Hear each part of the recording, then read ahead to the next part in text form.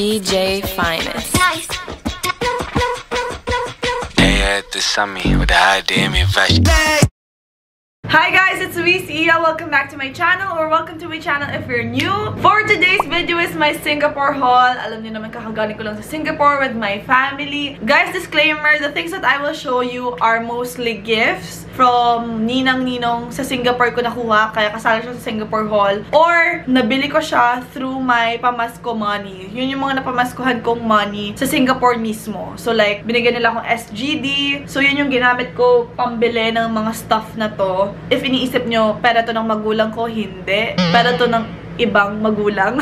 So yun, generous lang talaga yung mga ninang at ninong ko. Thank you so much sa mga pamasko nyo at meron ako ngayong haul. So wag na natin itong patagalin. Let's hop onto the haul. Let's start off with the small stuff that I got, yung mga accessories and all the other unnecessary things that I got. Unahin natin itong Ruby. So I got 3 stuff from Ruby, and Ruby is a part of Cotton On. As you know, sa Ruby yung mga sandals nila, yung mga accessories nila, and Cotton On yung sa mga clothes. So this is my favorite buy sa Ruby. I got these earrings for a very affordable price, which is $5 lang. Ayan, kaya bawas na siya kasi I'm using all 3 of them. And my next favorite is this sunglasses for only $5 as well. Ayan, meron siyang parang ganyang print na nagmamatch sa hair ko.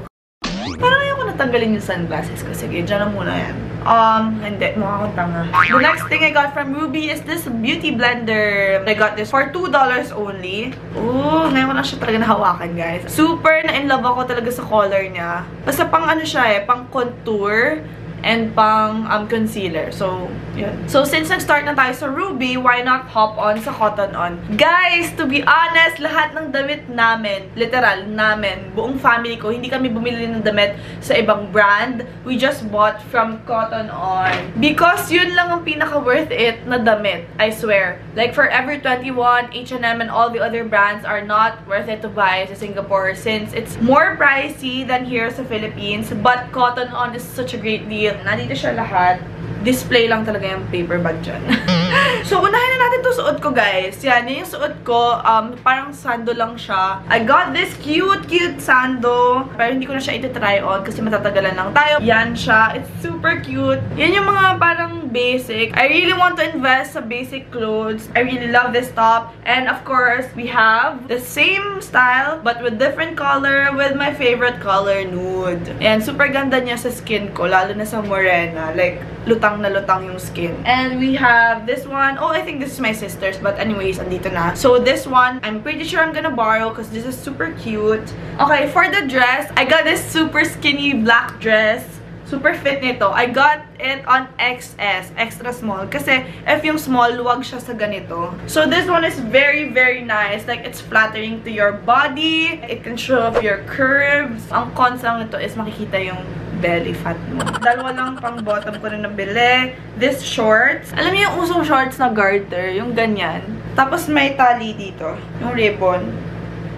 Ayan ganyan yung itsura niya. Yung mga uso ngayon. Sobrang bagay nito with this white one. Like, basic lang. Tapos nakasando ka. Tapos ganito yung shorts mo. So, the next one I got is this skirt. Super, super nice. Hindi ko pa siya nasusuot ever. But, tinry on ko lang siya. And, ayan yung mga flowy na skirt na satin ba to? And the last one I got from Cotton On is this jacket. Ito ata yung pinakamahal kong nabili sa Cotton On. But, 50% off siya. So, kinuha ko na. Actually, nakikita ko na talaga to dito sa Philippines, sa Cotton On Philippines.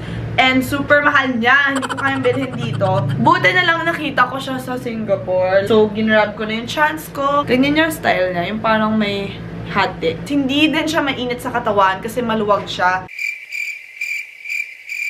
Basta hindi worth it yung original price ng Cotton On kasi lagi sila nagsisale. Kahit dito sa Philippines, diba? 300, 400, 200. Hintayin nyo na lang mag-sale. Also, meron pa pala from Ruby this cute bag. Kapag may purchase ka, pwede mo itong kunin for $5 lang. So, nung last day, meron pa ako natitirang mga $6. So, my sister and I decided to go to Daiso. It's our go-to store when we were young and when we were in Singapore. Kasi parang all $2 lang. Dun sa $6 ko, I got 3 stuff. And kung ano-ano lang, a brush cleaner, highlighters, Sobrang dami. As in, yan lang kulay na highlighter na ginagamit ko. Ayaw ko ng iba't ibang kulay. Hindi ako nakapag-aral ng mabuti. And of course, I have these colored pens. The reason I got colored pens is for my new planner, 2020 planner. I got the Sunny Swan, which I love. Kasi mahilig ako sa astrology and mahilig ako magbasa ng about sa mga zodiac signs. So, I really love the planner of Sunny's kasi it's all about that. The next thing I got is not something I bought. Gift siya sa akin. It's from my Tita Shawi. So, she gave me a Hydro Flask. Actually, hiningi ko to sa kanya. Kasi, ang pangalan ng Hydro Flask ko and yun, binilhan niya ako ng Hydro Flask. So, I said I wanted pink. So, yay! I got the watermelon shade. Wala akong nabiling shoes, pero meron akong slippers from Birkenstock. This was such a great deal. I got the white one kahit mahirap siya i-maintain kasi mas flattering siya sa color ng skin ko for $89 lang. And that's $44.5 each. Pero if you convert it sa peso, nasa 1.6 lang siya. And this is retailed sa Philippines for around 2,500, 2,400. I'm not sure. Basta yan. Finally, we can hop on to my favorite part. Makeups! Hindi pala to makeup, pero more on skincare siya. So, we got this 3 Bayer products na alam kong meron na rin naman dito sa Pilipinas. Pero yung mom ko ata nag-panic buying. Ever since I got this from Beauty Manila, I've been using this every day. Kasi I'm like a sucker for sunscreen. Kung yung iba kilay is life, for me, sunscreen is life. And the fact that this is also moisturizing is a great deal. So, wala siyang white cast. And hindi siya heavy sa face. So, kinuha rin ng mom ko tong Bright Milk na sunscreen from Bayer. This has 50 SPF as well. And this one was more expensive than the Aqua Rich. UV protection and brighten face. And the next one is the makeup remover from Bayer. Gusto ng mom ko ang oil-based. So, we got the oil one. This one was so expensive sa SG. But when I saw it here sa Philippines, it's just like 350 pesos. The next thing we have are gifts. Hinanay ko talaga siya dyan as design para sa background ko, pero huwag nyo nang pansinin.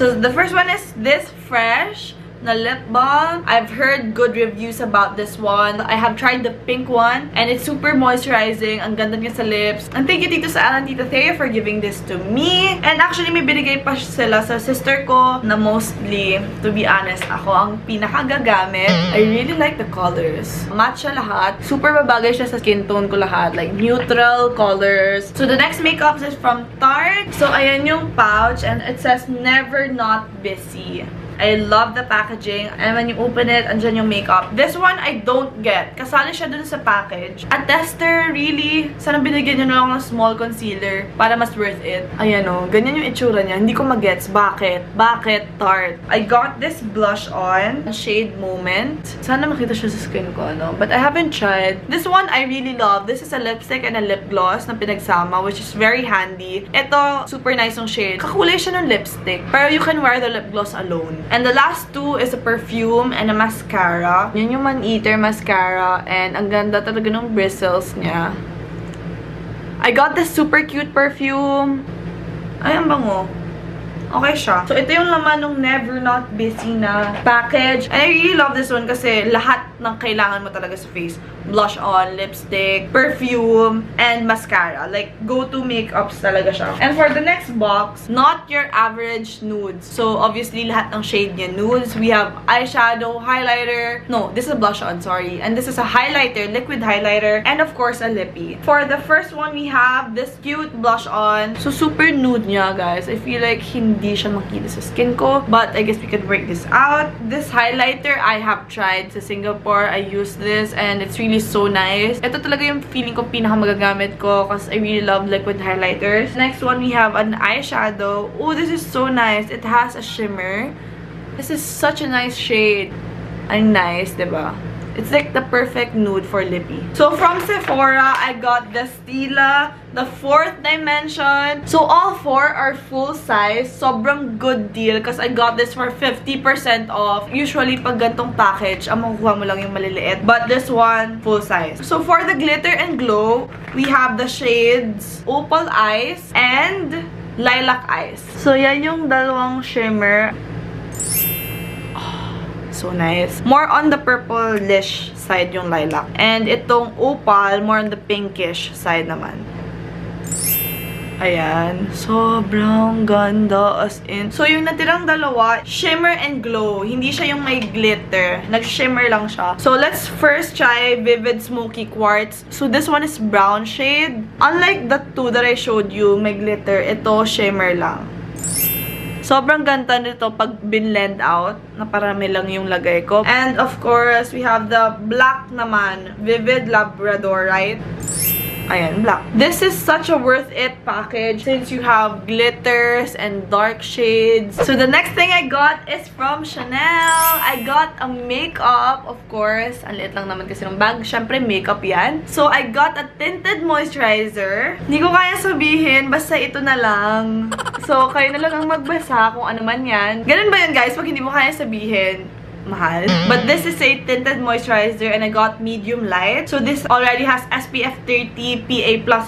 Alam nyo guys, hindi ako mahilig mag-foundation or mag-BB cream just because ayaw ko ng mabigat sa feeling na makeup. Gusto ko yung light lang, yung parang wala akong makeup na suot. Kaya tinted moisturizer ang binili ko. It's super duper worth it guys. As in super ganda niya sa face and super lightweight. Mas light kasi yung face ko kaya iba yung shade niyan. Pero it's so blendable. Like, ang bango niya as in. I-blend ko na maayos. Ayan o, parang nawala lang siya. Pero may coverage. Ang ganda niya talaga. Ang smooth. Parang akong syunga. But, yan yung binili ko. So, the next thing I got is from Coach. So, this one, I got from my parents nung Christmas Eve. Yeah, binigay nila to sa amin. Same kami ng mga sister ko. So, I got this cute wallet. Gamit na siya, guys. Parang dalawang wallet siya na pinagdikit. This one is for the cards and the bills. And the next one, merong coin purse. And ako yan. Kreml S kasi acidic ako. So, yan. Ganyan siya. And I really like this kasi very handy. Kasi lagi lang nakamaliit na bag. Kaya, I make sure na maliit lang din yung wallet ko. Here, we have bags. Hindi ko to binili, syempre. Hindi ko kayang bumili ng bag ng sarili ko. But, most probably, hihiramin ko siya. So, this is my mom's. Alam nyo ba, sobrang tagal ko nang gustong bumili ng Marc Jacobs na snapshot bag. But I decided to just buy a camera. Yung camera na yan. So, yan ang binili ko instead of the bag. Buti na lang hindi ko binili yung bag kasi yung mom ko bumili din naman. Hindi ko alam tawag. Ito ata yung soft na snapshot bag. So, ito yung original niyang belt. Ganyan. Pero syempre, dahil may gusto nga ako, pinilit namin yung mom ko na bilhin din yung isang belt. So, yung pink one. Kaya, nagbili pa siya ng separate belt. Para naman magamit ko, sis. Diba? So, this is my influence. Yan, yung pink talaga yung gusto ko. Ayan o, super nice and super cute. And syempre, may pahabol pa na nakuha namin sa airport. Charles and Keith. Yan, maroon siya. Nakulay siya ng beauty blender. I love this color. I believe that's it for this haul. Yan na yung mga napamili ko or mga binigay sa akin sa Singapore. Make sure to stay tuned because my Singapore vlog part 2 will be uploaded next. Bye guys! Love lots! Mwah!